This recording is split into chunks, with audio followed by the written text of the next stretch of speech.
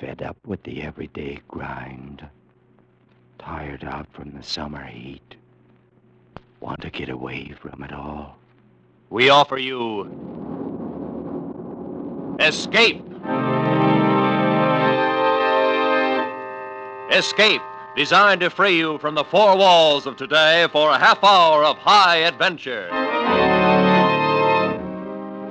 You were caught in a web of nightmare, struggling to free yourself from sleep, while constantly, threateningly, your destruction draws closer, and you know unless you awake, the ultimate conclusion is death.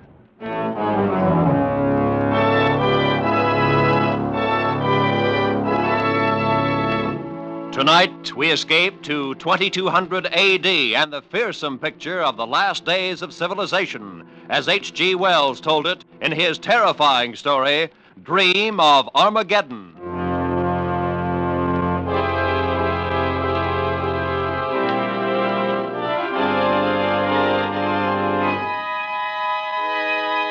From the very beginning, the dream was quite vivid and real. Much more real than the dull world of business that moves by day. And in a short time, I began to thrust the waking world aside and live my life wholly in the dream, night by night. I was not then aware, of course, of the hideous ending to come. A thing so horrible to face that even though I doze now in my chair, I dare not sleep. I can't recall exactly when the dream, if it is a dream, first began. Oh, a month ago, perhaps. At any rate, I fell asleep in my flat and awoke in another place and another time. That is to say, as I fell asleep here, I awoke there, far away on an island in the Mediterranean, and hundreds of years in the future. Eden, you must wake up now. Wake up? But where am I? Here with me, of course. Oh, Eden, my dear, you've been dreaming. Oh, yes. Yes, I remember now. It was such a vivid dream. I thought I was a man living hundreds of years ago. Silly, but it took me a moment to shake it off. And was I there with you? In the dream, I mean. You're here with me now. That's the important thing. Has there been no word? Nothing has changed? Nothing. Otherwise, I should have awakened you. Good. Perhaps they've finally decided to leave us alone. I hope so. I couldn't stand much more of it. Our faces on every telescreen all over the world. Scandal criers saying things. It doesn't matter, Noma. It's over. We've left all that behind us in the north. We're going to be very happy here. Oh, my darling, we have to be. It's the only thing that will justify what you did. Noma, can you doubt that we will? Come here. Look out through the glass wall there. Blue sea down below us, pale hills and the far-off mainland. Why, is there any more perfect place to be happy than here in Capri? And what of the woman you brought with you? Did you not perhaps give up too much for her? Pay too great a price? You're worth more than all of it, Noma. You make me feel very humble. You were the most powerful man on earth, council master of the allied nations of the North, the ruler of 1 billion people. 1 billion fools?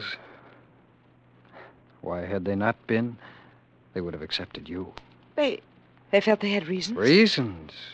Could not permit me to marry beneath my station now. I've given my whole life to them until now. Has a man no right to happiness, Noma? They follow their own desires. Why shouldn't I do the same for once? Why not, indeed? I've no answer for you, beloved. I'm proud and humble for what you did. And also a little afraid. Afraid of what? I don't know, Hedon, I don't know, but the Vicetel. Your pardon, Master Hedon. May I have your attention, please? Yes, go ahead. What is it? There is one here who desires to speak with you. I'll see no one. I've told you that.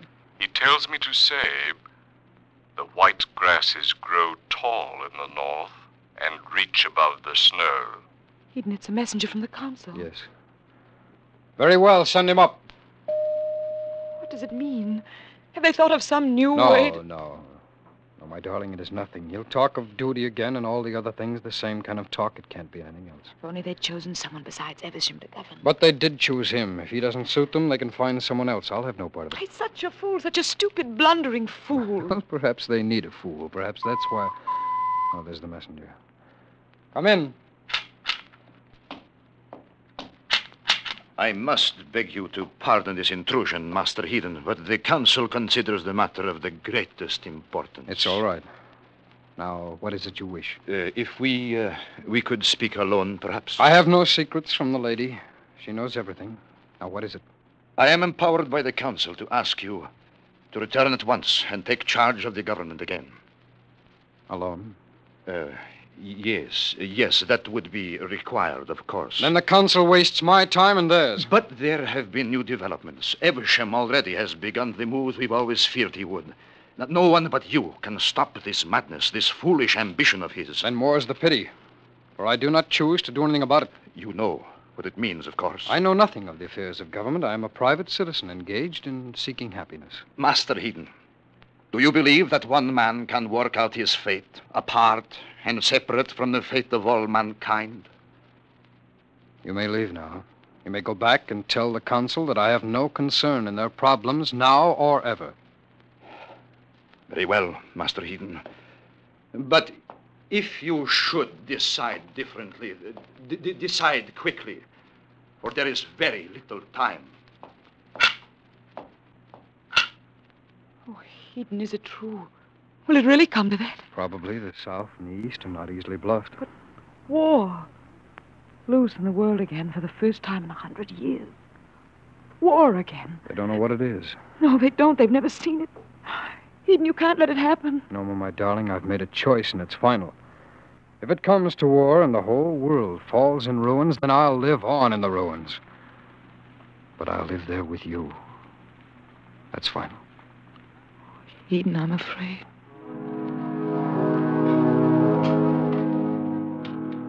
I calmed her fears at last with many brave prophecies of the joys we should find in our life together. And as we talked and watched the sun sink finally in the waters of the quiet sea, the blusterings of Evesham seemed far away, and the threat of war no more than a part of some nightmare. At a late hour, we fell asleep.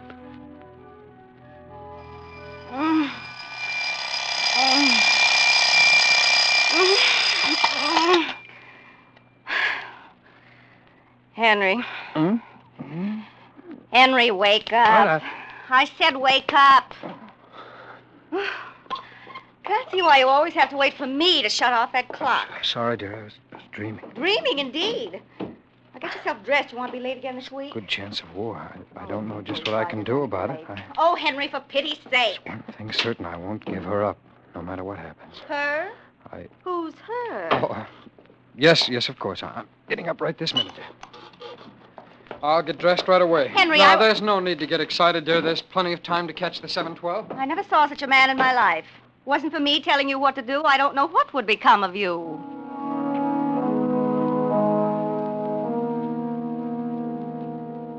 All that day at my office, I kept thinking about the dream. It was hard to remember that it had been a dream. It had been so real as everyday things going on around me. Perhaps even more real. Certainly more desirable. For, as you may have guessed, my daily life held little of interest. But in the dream, everything was different. There I could be the great Master Heaton, controlling the destinies of millions of people, feeling for the first time in my life a deep and exhilarating sense of power, so sharp in its contrast with the drab, waking life I lead. And most of all, I could not forget the girl, the way she looked, the glorious way that she... Well, no matter. All day I kept wondering if I should be able to find the place again, so far away in space and time. Too long delayed, the night came at last, and I went to bed hopefully. But nothing happened. There was no dream.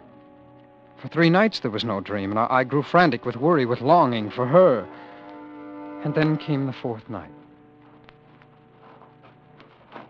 Careful, darling. Watch where you're going. You almost fell over those rocks. I'm sorry. I guess I was thinking of something else. Yes, for 3 days now.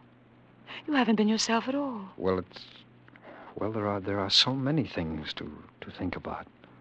It's all right, Eden. I've known you were thinking of it constantly, even though you've not mentioned it. There's nothing new, is there? What? I mean, well, have you had any word that you've kept from me? Thought it best to? Something of that sort? No, Eden, no. I've had no word from the North. Oh. No one here has, yet everyone seems to sense it. There's a fever in the air, tenseness, as though they could smell something. The smell of war, perhaps. There'll be no war. Once Evesham knows his bluff's been called, he'll back down. You know him better than that. You'll count on that blind luck of his to see him through. And you could stop him, Eden. You could still go There'll back. be no going back. How can we hope to find happiness for ourselves if millions die because of us? If it should start, it can't last long. People in the world today have no idea what war is. When they find out, they'll have no part of it. When they find out, it'll be too late. There'll be blood on the ground then, and hate and vengeance. And there can be no stopping it. Then why should not... Well, then the fools shouldn't... They shouldn't start it then. But they are fools. You said yourself. What? Look. Oh, planes. Some special pleasure flight from the north, I suppose. Eden, they don't look like transports. They're not built the same. No. They're like pictures of the right. old... Those are war planes. Those are bombers.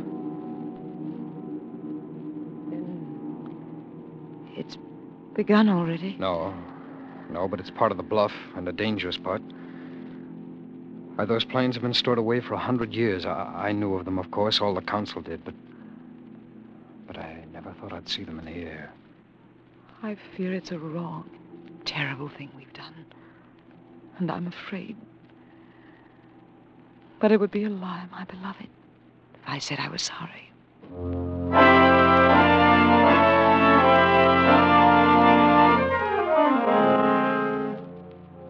No more warplanes came to Capri in the next 2 days. But the sight and the sound of the first ones had been enough. The peaceful island of pleasure became a beehive of belligerent activity. Preparation for war by a people who had never known anything but peace. Old weapons, relics for years, came out of storage places, were cleaned, polished, made ready. Big guns appeared as if by magic, were quickly set in placements about the rocky isle. Norma and I took no part in the madness about us, but walked alone from the others. She with a growing sadness, and I with a swelling hatred for blind, blundering Evesham, and for the stupidity he'd called forth now in mankind. And then, late afternoon of the third day. But why? Why do they act as if they might come here, Eden? If there were a war, it could never reach to Capri. Who knows why they act or what they think? There's no reasoning in them. They're like sheep, anxious to get their throats cut and have it over with. It was all so beautiful, Eden. Oh, Norma, it still is. All this has nothing to do with us. We've turned our backs on it. What they do now is their own concern. This can't touch us. It's so terrible to think about it. Eden, look. Planes have come back. Yes. Coming over the hills there. He's still playing the same old game. Oh, how long can that blundering Evesham hope to... Norma, these are not the same ones. What do you mean? I know the shape of these. These are warplanes from the south. Then, oh no, it can't mean anything. Was that what they call a bomb? That was what they call war. War. Eden, I want to see it. All its horror and idiocy. No. I want to see it. Not too close to the window, Norma. Look, down there by the edge of the water. Where the little pavilion was, Eden. There's nothing but broken rocks and smoke drifting up. Yes, that's where the first bomb went. But why should they wish to destroy a little summer pavilion? An accident. They were trying there for the docks. We swam there every morning. Do you remember how clear and how clean the water was? There must be blood in it now. Norma, there's no good in that kind of thinking. This is what they chose. Now they've got They it. couldn't have known it would be like this. Perhaps not, but that can't be helped now. It's too late now for them ever to turn back. How could they ever? Eden, look! Norma, Look, Eden, that plane along the beach. The whole promenade. Hundreds of people and children, too. I don't want to see any more, not ever. We've got to find some way to get out of here. Some way. Capri is right in the middle of it. It was so beautiful here. Why should anyone make war on Capri? Why? War has a bad habit of spreading everywhere once it's turned loose. Just a moment. Supervisor from 22. I'd like a private plane and a pilot right away. Destination to be decided. Sorry, sir. All planes have been taken over by the government. General order by Master Eversham. Confound it. All right. What about a boat? Power boats have been taken over. Perhaps a few small sailing craft may be still available. Find out. Get me a navigator and enough crewmen. Sorry, sir. The government has ordered all able-bodied... All right. Just get me a boat then. Buy it, charter it, whatever's necessary. I'll sail it myself. Yes, sir. Where can we go, Eden? I don't know anywhere but here. Yes, and let's go quickly. Take me away someplace, Eden, far away. Anywhere but here.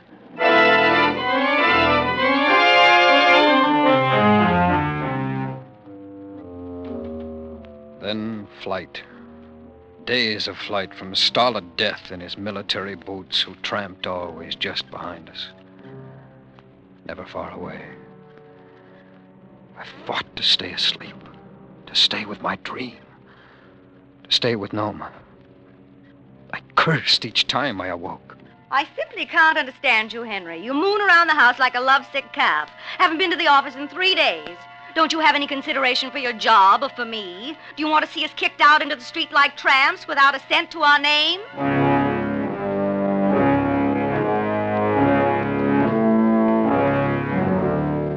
My waking life became the vague movement of shadow figures of which I remember nothing now.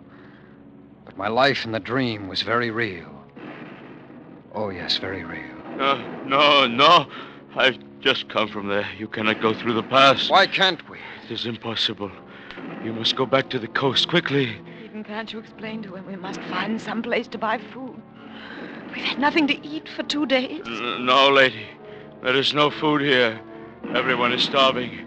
Pestilence has broken out. Pestilence? Horrible plague. Came suddenly. Already, people of 2 villages are lying dead in the gutters. Spreading very quickly. Come, Noma. Let's go back to the boat. We tried first to land somewhere along the southern shore of the Mediterranean. We found it everywhere the same. In some places, the people were dying of disease and starvation. In others, they were dying of bleeding burns from the flame of war. But always they would die. Eden, everywhere we go, we find dead bodies. More and more all the time. What's happening? Has the whole world gone mad? Is the whole world dying? Back again to the north and a landing on the peninsula. Then pushing our way overland, trying to find some haven in a world intent on smashing itself to bloody fragments. Fleeing from the idiot fury around us and being blocked at every turn. You cannot go there. You must turn back immediately. Why? Why must we turn back when there's no place left to go back to? Back where? That I cannot tell you.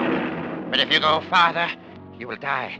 They have used poison gas, and the area is contaminated over hundreds of miles. I've seen people die from it. It is not a pretty sight. Death everywhere. Of course, if you would like to stay here, I'm sure we can take care of that pretty little throat of yours. Yes, indeed, we can. There were no real battle lines as yet. No armies. The thing had come too fast. But everywhere roving bands fought, plundered, killed one another. Sometimes not even knowing if they were killing friend or foe. And always overhead were the planes, humming like hawks, killing anything that moved. Eden, do you think he sees us? I'm not sure, Noma. Don't move. Don't move. He's heading toward us, all right. Eden, we can't just lie Don't here. move, Noma. By heaven, I think it is us. Look. Where? That old woman walking on the road. Doesn't she know?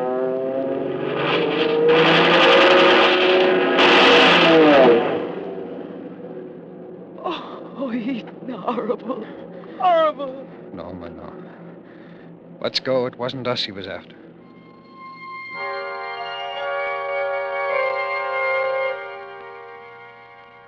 And so, for love and for reason, on and on, day after day, we fled from the monster stupidity of war. Till at last we could flee no farther.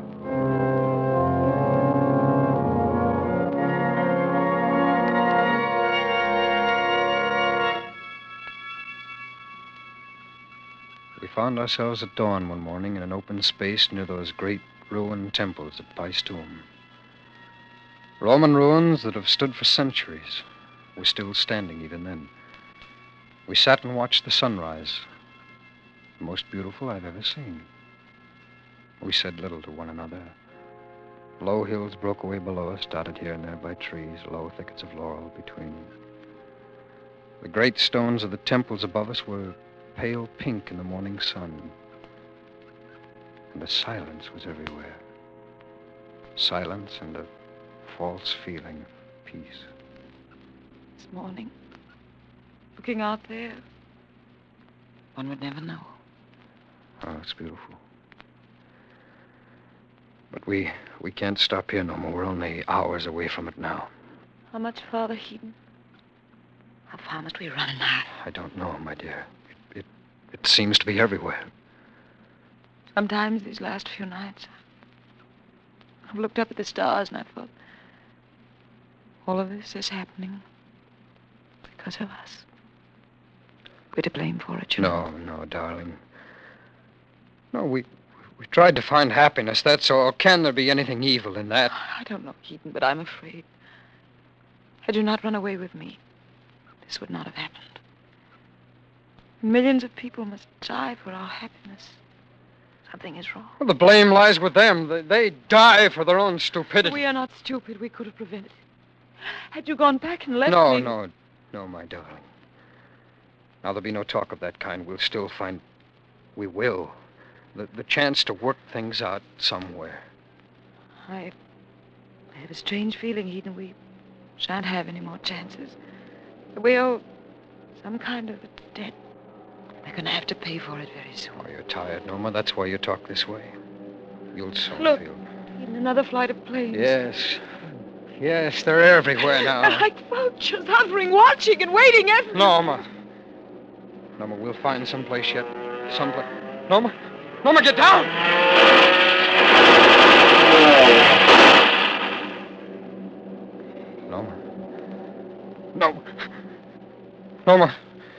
Norma, you all right? Eden, I love her. Norma.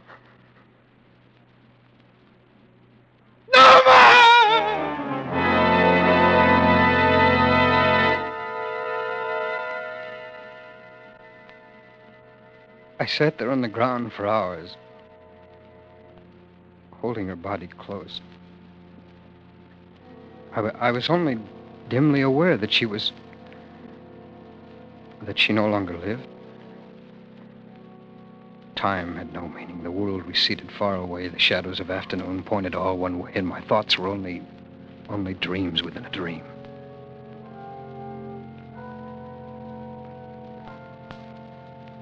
I must have stared at them for several minutes, not realizing who they were, watching them approach through the bushes. Before they came within yards, before it struck me suddenly, those uniforms. They were soldiers of the South and the East. With only one thought in mind, I jumped to my feet and ran toward them.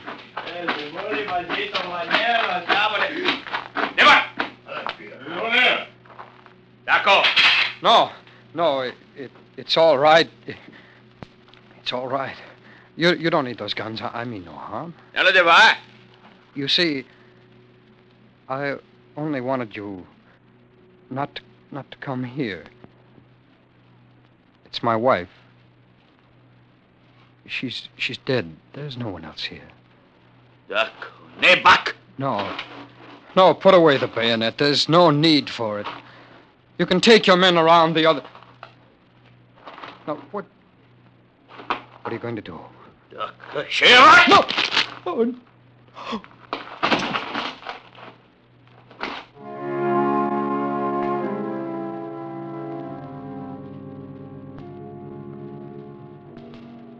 I lay there on the ground for a long time after they left. At first I tried to crawl back to her, but I couldn't. Then later I was unconscious. Whether this be Armageddon, that last flaming end of the world, I do not know. But of this I am sure. When the end does come, it shall come through man's unheeding selfishness, through man's stupidity. For when man stood up and learned to think and was no longer an animal, he became one with the gods. And like the gods, must take heed of the fate of mankind. This I know.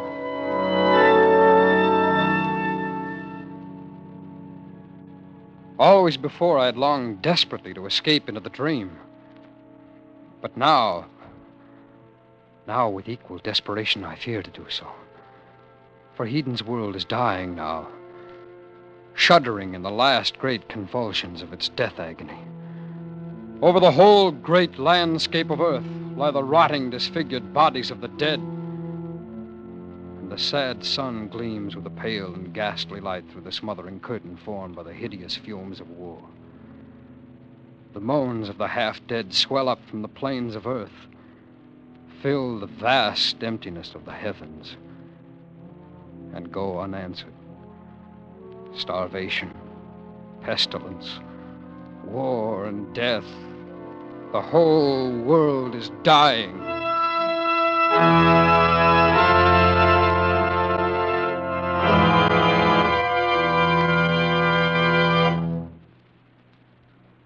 Heden, too, is dead. He died hours before I awoke this morning. His body still lies before the silent temples at Paestum. Yet in the dream, I still occupied his body. After he was dead, great vultures came and tore with their beaks and claws, and I was still conscious. I was still conscious. Now tonight, because of that, though I grow faint with weariness, I dare not go to sleep. In the name of heaven, how long will a dream go on?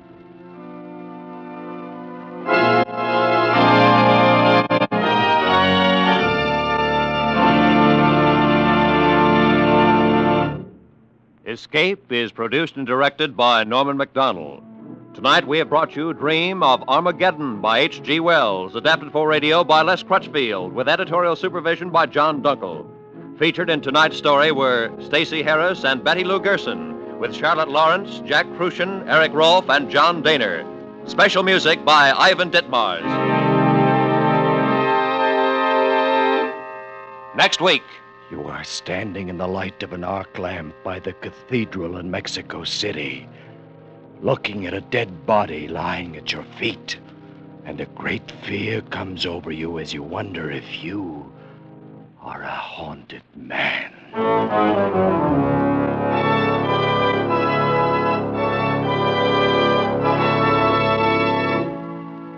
Next week, we escape with Ralph Bates' most unusual story, The Haunted Man. Good night, then, until this same time next week, when once again we offer you Escape.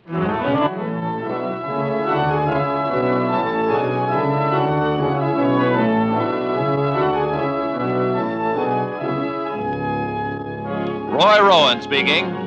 This is CBS, the Columbia Broadcasting System.